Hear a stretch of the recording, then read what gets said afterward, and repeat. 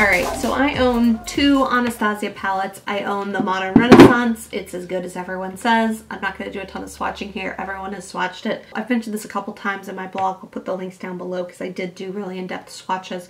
Also talked about how, although this screams warm palette, and it is, there's ways to really make really pretty neutral as well as cool toned looks out of this palette. So I really feel like this is probably one of the best, most well thought out palettes on the market, and it performs beautifully. I love this. In fact, I love this so much that I've actually gone and purchased some of the Anastasia single shadows in shades that are in this palette to go in my Z palette. I love this thing. This was the limited edition master palette by Mario that Anastasia did at Christmas last year. I wish this had been permanent. I get it's a collab, but this is stunning. I like the shades, the matte shades that they have put in here.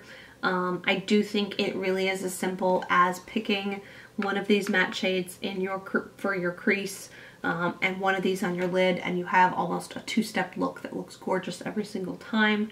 I like the shades that he put in here. I think this is a perfect complement to the Modern Renaissance palette because I think the two of them together give you pretty much endless looks. It really is a beautiful palette and I love it. I've taken this and the Modern Renaissance palette on trips with me before and have really felt like I have endless amounts of ideas and inspiration. They're two really good go-to travel palettes for me, so love that. Okay, and then last in this little front row, this is the Fiona Styles Artist Eyeshadow Palette. I'm bummed that she's no longer at Ulta. I hope she finds a new home to sell her products. This was one of the last products that was released. And I really, really like it. My biggest challenge with this is a lot of the shades are deeper, so I do tend to pull for a transition shade from other palettes. But I really like these sort of warmer shades here, this plummy matte, this really interesting sort of yellowy brown down here. You've got a really pretty bright highlight shade here. You've got a cream, all over cream shadow, which is perfect. You've got a really pretty taupe shade. You've got a gunmetal. You've got this sort of satin taupe shade. And I'll show you both of these side by side because I did think, were those shades duplicates of one another? Did you need both of them? And although I think they are similar, one is more purple based and one is more of a true taupey color. Hopefully you can see that there on the camera. The mattes in here are stunning. Grab two of those. Highly pigmented, blend out really, really well. No issues with that. This highlight shade here is amazing. Like, so bright. This palette is great. I really do like it. It's nice and compact, which I appreciate. I like packaging like this. So I'm gonna hang on to this and hope that she finds a place where you guys can buy this. All right, let's talk Tarte. Up first is the Energy Noir palette. I bought this because I thought it would be a really good travel palette for me. And to be honest, it kind of is. It's got a really pretty blush down here. It has a really pretty shade that you could potentially use as a face highlight. It's going to be pretty intense, to be honest, as a face highlight, so I didn't reach for it a ton that way. It's got really nice mattes here, so you've got a matte cream, a matte taupe, a matte sort of lavender, a dark brown, a dark plum, and a black. And then you've got two lid shades here, which are very cool toned. One is more taupe and one is more purple. It is a really pretty palette. You are only going to get cool tone looks out of this, just be aware of that. I have used the blush as kind of a crease shade to warm up a look a little bit in the past. It's really pretty. I'm just not reaching for it, and I think somebody else might enjoy it more. Tarte Pro To Go. I love this little palette. So I use this transition sort of crease and outer corner and then satin when I want to deepen it up or even as a liner. This gold is stunning. Boss shade is amazing copper, and then this cranberry shade. I mean, these three shades alone, the pigment on these is just freaking stupid. Like, just stupid. I mean, beautiful. So this is like a really good example of thinking through a small palette that will give you lots of looks, because you can use the matte shades on their own to build a complete eye look and do an all matte. You can use the mattes, and then really you've got three unique eye looks you can do here with gold, cranberry, or copper color. It's just a really well thought out palette, and I've traveled with this a ton. I love how freaking compact it is, yet it still has a little beer in there. This is just really, really well done. I really enjoy this. this is what I am calling my inspiration palette. This is limited edition. I think you can still get it. In fact, it may actually be on sale. It is the Make Believe in Yourself palette. These are pretty much all foiled eyeshadows with one matte up here, which is actually a really good matte. Just throw in the crease and then put one of these on the lid. It really does give you a very pretty look. I love this palette. This is the palette that just gives me some inspiration for color in ways that I don't normally wear color. I like that it gives you some shades you might see in other palettes, like this taupe shade or some of these more neutral brown shades, but then it really kind of pushes you into purples and pinks and blues in a way that I think is very approachable. So I really like this palette. They said this was a face highlighter. I am not a huge fan of the face highlighters from Tarte, to be totally honest. This will work as a face highlighter. It's got kind of a duochrome pinky gold shift or peachy gold shift to it. It would work as a face highlighter. To be honest, I haven't reached for it much as that. I've just used it mostly either on my eye or as inner corner highlight, but I love this palette. I really do. It just makes me happy. All right, next up is the original Tartelette palette. I got this off a recommendation from my friend who loves matte eyeshadows, and I do like this one. I think this is a good palette to reach for when I know I need a cool tone, because I think it does a nice cool tone transition shade. I like it when I want a very true neutral, not too warm, not too cool look, because I think Free Spirit, Force of Nature, and Wanderer really do give me that. I like that it's got these sort of pink, these plummy tones here in the middle. So I like this. This is one that I frequently will grab a few sparkly single shadows and this as my travel combo, and I really like it. So hanging on to this. Tartelette in Bloom is a lot of people's holy grails for a reason. I also love this palette. I have used the absolute bejesus out of it. I love Sweetheart and Rebel. I love Sweetheart in my transition shade, and Rebel in the outer corner, and Leader to blend it out.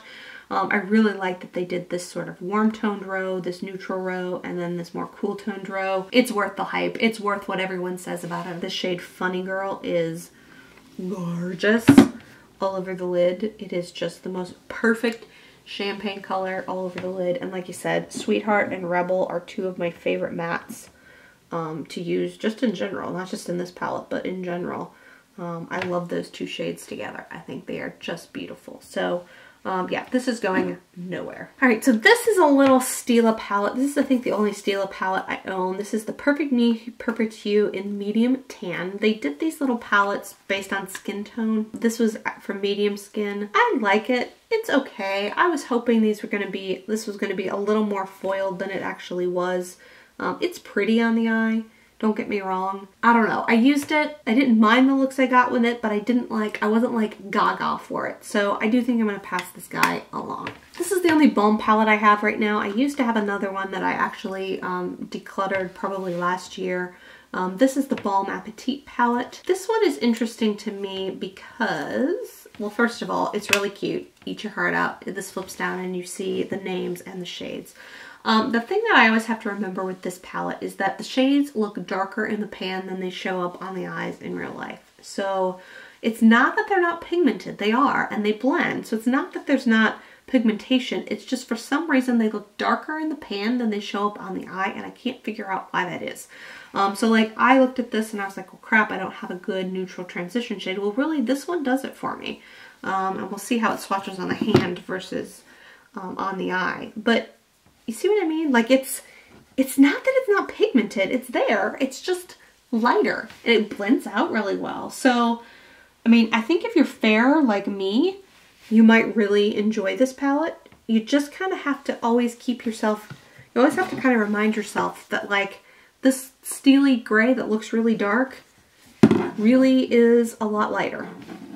You can see that. So, I know a lot of people kind of didn't love this palette. I actually really enjoyed the looks that are in there. I think it's kind of unique. I like the balm in general, so I do think I'm going to hang on to this guy. This is my only Viseart, however you want to say it, palette. This is 03 Bridal Satin. I will probably break down and buy another one, but I liked this one because it gave me interesting color range, I felt.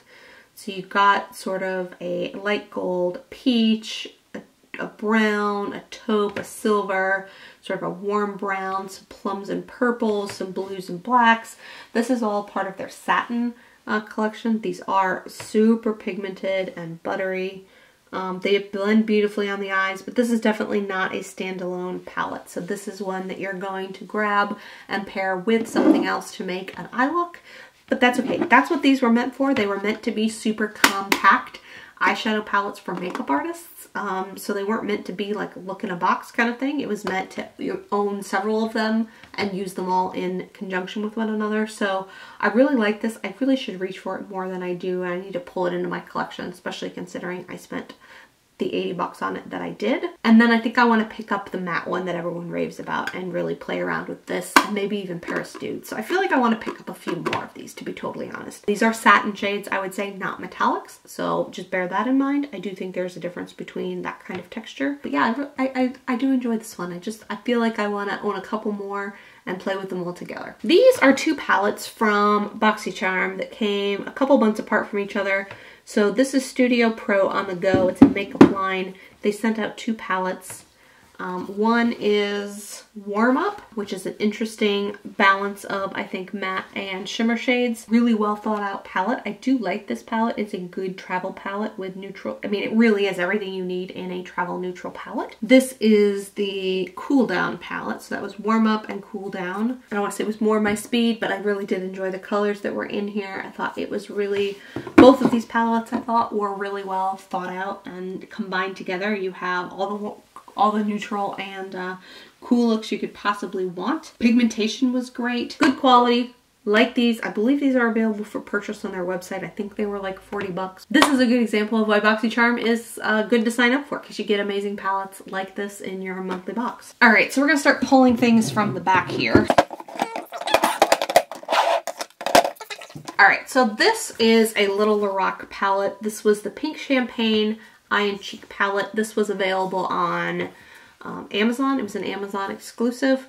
It's pretty. I just don't reach for it. The pigmentation's okay. I mean, it's not bad. And it is a full, you know, eye and cheek palette. You could certainly multitask these colors, but there's your blush, your bronzer, your highlight, as well as eyeshadow colors, but you can also use these as eyeshadow colors. I mean, it's a good palette. I just don't find myself reaching for it. I think it can find a better home. This is the Urban Decay Naked Basics. This is a matte palette that I finally broke down and purchased after not being sure how I felt about it. I just think they made a couple of faux pas in color selection. So I think these two shades are far too similar, and I think they should have done a lighter, either warm peach or a transition shade, something else, because I feel like these are too similar. I also feel like really these three, I mean, whereas I do think there's difference in pigmentation, I also feel like, do I need all three of these to make a look? I guess is what I'm saying, and I don't feel like I do. I think the quality is there. I like the matte nature of all of these shades. The shade Blow up here is a little bit of a satin, so I like that for inner corner, or if you want a more satin shade on your brow bone. Like I said, pigmentation's there. Just feel like I look at it and I go, why are these two shades both in here? And why are these two shades both in here? Why didn't you give me something a little different? Yeah, I'm gonna hang on to it and really see how I put it to use. This is newer to my collection. I didn't buy it when it first came out. I only bought it a couple months ago, so. This is the Becca Jaclyn Hill palette that was discontinued. I bought it before we had the cancellation. It's okay. I think I probably got the dud palette, as it were. I heard people saying some were good, some were bad. This one was just okay. I'm gonna pass this one on. I just don't reach for it. This is the Venus Lime Crime palette, or sorry, this is the Lime Crime Venus palette. This is my sister's favorite palette. She gave this to me. It is really pretty. I actually mean to pull this in this fall and play around with it more. I could probably use it during the summer too. She loves, like me, really warm tone looks with blue eyes sometimes. I think it really makes our eyes pop. And this is a really cool palette. I think this shade Shell is really cool. It's like a peach with a gold shift to it. It's really, really kind of cool and unique. The mattes in here are really pretty. So yeah, I'm excited to play around with this a little bit more. Gonna keep this one. Good sentimental value, as well as I think it's just some unique shades. Okay, Buxom is an eyeshadow brand that I think doesn't get nearly enough attention. These are two build your own palettes that I have done. So basically how this little system works is you pick out the shades you want, and then there's a little tray at the end that slides out. and then you load your shadows into the tray. So what I like about that too is if you start to really use up a shade, it's very easy to replace just one shade. And they have some really interesting colors. So this one I did more warm toned eyes and looks from. This is a really pretty sort of goldy peach color that is really pretty. And then this mint color was kind of my surprise color. And this is like almost a duochrome, sort of blue, green, or yellow shift to it. Stunning. And then the mattes are beautiful. Like these matte shadows blend so well, and they are so pigmented. I don't know if you can see that there, but they are beautiful. Love this palette. And then the other set that the other shadow set that I put together was more sort of cool neutral colors. Peach transition shade is beautiful. This is a very foiled sort of taupey brown color. It is stunning. I love that shade. And then this purple actually has a really interesting purple blue duochrome shift to it. That is probably one of the more interesting colors in my collection. I love that shade on the lid. So yeah, I really like these. I think sometimes building your own palette can be a little intimidating. They do definitely have pre-made palettes if you don't want to build one yourself, but I really enjoy the ones that I have built, and I made some really pretty eyeshadow looks out of them. So the Rock Mega Pro 2, I missed out on one. I didn't want 3, so this is the 2. I think the thing that bugs me about this is I hate the blue background. I really think it throws my sense of colors off quite a bit, but I really do love, you've got 2 matte rose and 2 shimmer rose here. It's got this amazing shade called Olivine. Like, I would almost buy this palette again just for this shade. It is like this olive pewter taupe, I don't even know what to call it, antique bronze. Prosecco is stunning. It is a beautiful champagne. I love these sort of warm shades. You've got some really interesting berries and like cooler tone purples. I like this palette. I'm going to hang on to it. It was limited edition, but I've heard you can recently purchase it on HSN. So if you're interested, go check that out. I think it was HSN or QVC. Okay, so the last 3 things in here are my Vice palettes from Urban Decay. This is the original Vice palette. I recently pulled this in to play with it for a week and create a bunch of looks. What I started to realize is that a lot of shades that I used to think were great are really pretty chunky. It could be that it's an older palette and it's starting to go, but it also could be that I feel like shadows have really elevated themselves, especially in the past several years.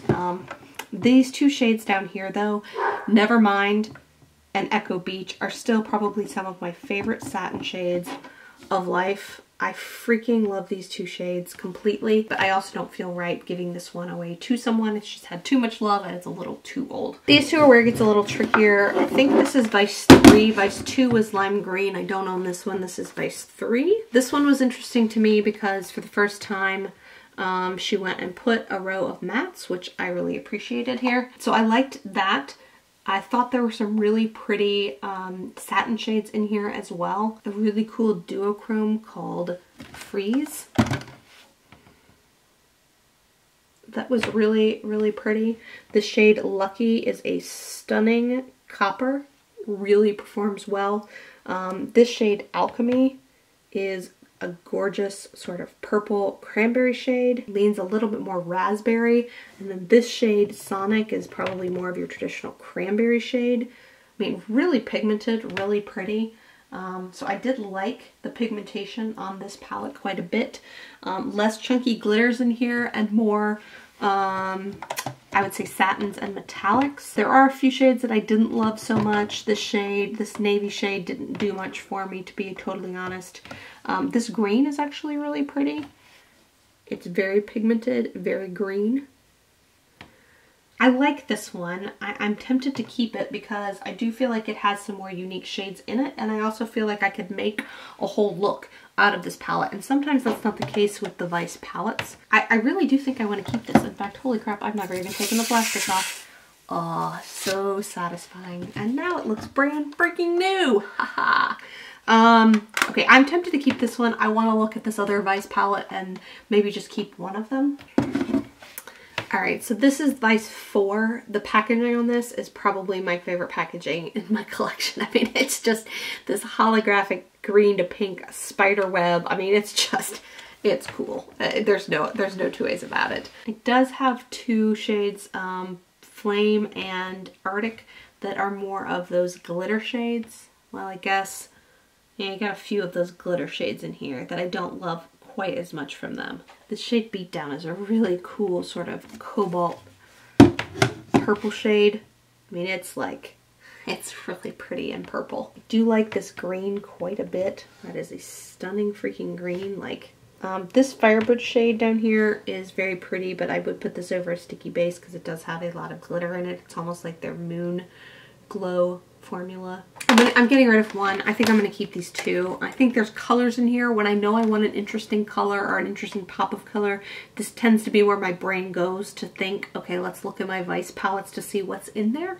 I think I definitely prefer this one the most, but there's some really interesting shades in here. I'm not gonna lie, the packaging is stunning. It's also might be weighing me a little bit on this, but I think I'm gonna keep these two. We'll get rid of the other one. All right, so that is this drawer completely empty.